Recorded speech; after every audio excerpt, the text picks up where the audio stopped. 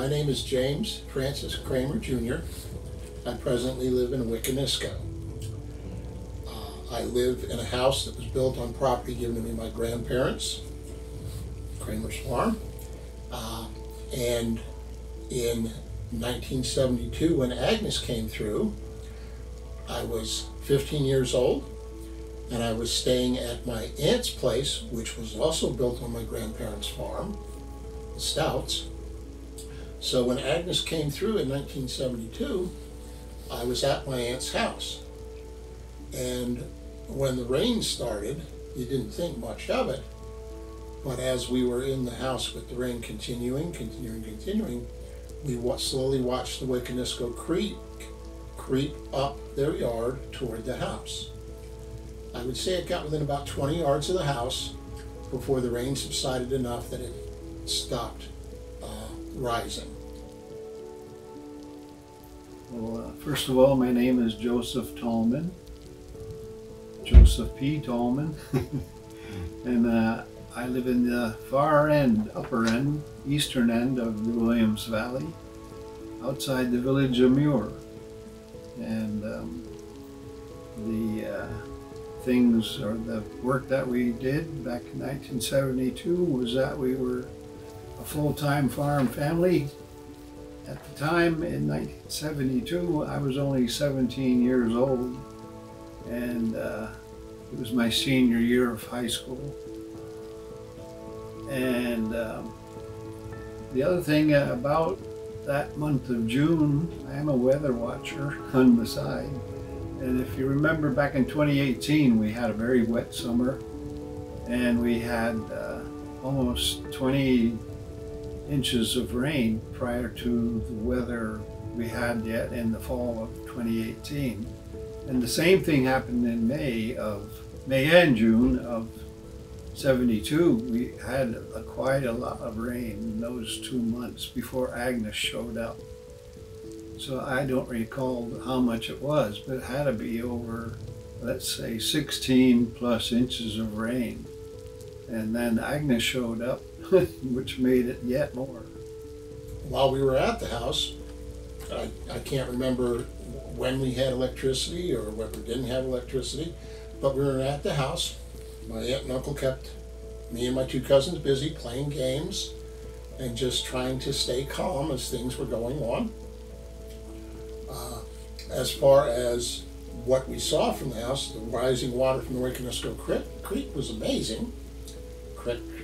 Snuck in there. But one thing that we saw, which was also quite amazing, on the north side of the house, there was a place where runoff from the farm fields had become a small stream working its way across the road. And one day while we were looking out front, a Volkswagen came flying down from Williamstown toward Wiccanisco. Now at that time, Volkswagen had a commercial saying that their car floated.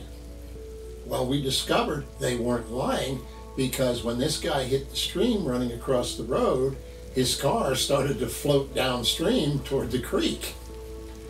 Fortunately, he had enough momentum built up that he reached the other side and was able to continue on.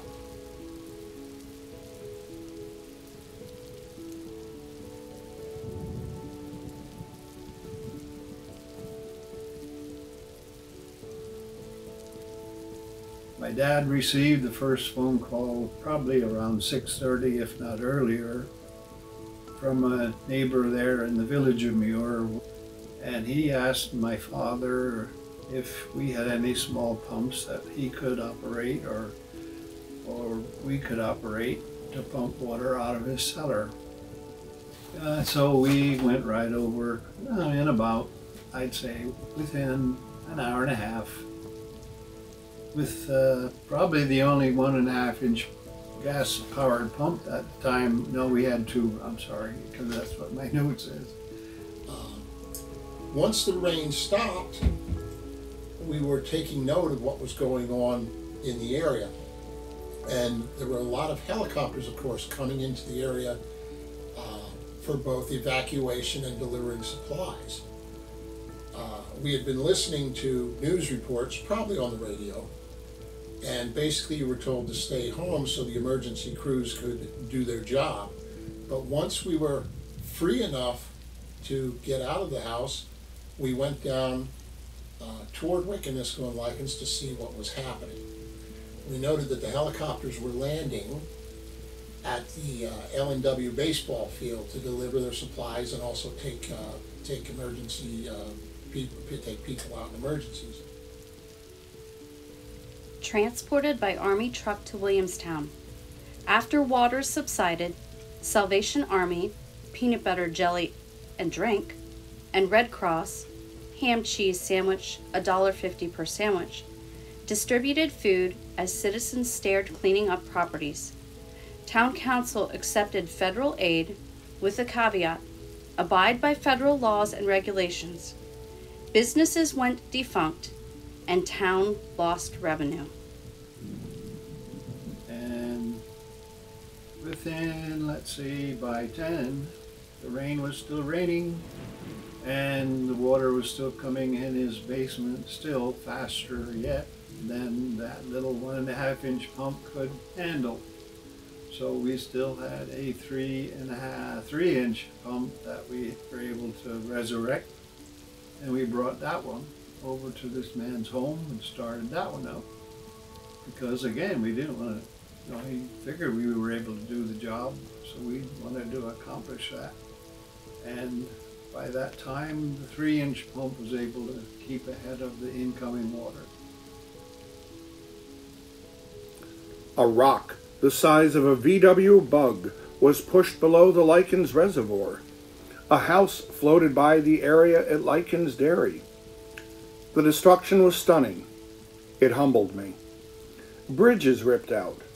Looked all too much like a war zone. You looked at one another in shock. Nothing or no one ever prepared you for this. No water, no baths, food running low. Walking around Likens, I was absolutely shocked. At that age too, any age mainly, you don't realize how powerful water can be in a flood. Going around town and seeing the bridges that were gone, the streets that were torn up, houses that had washed away along North Street. And again, the fact that the south side of town, the houses on the hill and the south side of the town were basically cut off from the town because the bridges were all gone. And then we took that little pump that we had there at first, and my father kept getting other calls from other residents if we had any kind of water pumps yet that would work. So we said, we have this one pump that we took to a couple other residents. I don't remember all where they were, but we just carried that pump around the town, pumping out basements for people just because they needed help. As Agnes left her waters, now very deep, love also came up from every little pool on former streets. People became of one mind, a unified army of helpers, whatever help was needed. Food, clothing, even muscle to begin rebuilding. As things got a little better, you could walk and look around a little more, seeing the damage, talking with friends and so on. We were hopeful that it wouldn't take long for things to get back to normal, but that took a long time. In fact, I can remember trailers where the old railroad bed used to be for people who had lost their houses, for a place to live. They were there for quite a long time, people living on trailers. And then my Uncle Robert and his family and his men ran the Tallman Supply Company just next door to our farm, and they had a couple yet of more brand new gas-powered pumps that he yet set up for community use. And they themselves went around the community of Tower City, probably in Williamstown, pumping out people's cellars for the next 3 or 4 days with those pumps. I'd say they maybe had 3 or 4 that were able to be used till the water level in the soil and the water level in the water table all decreased to where it could be handled.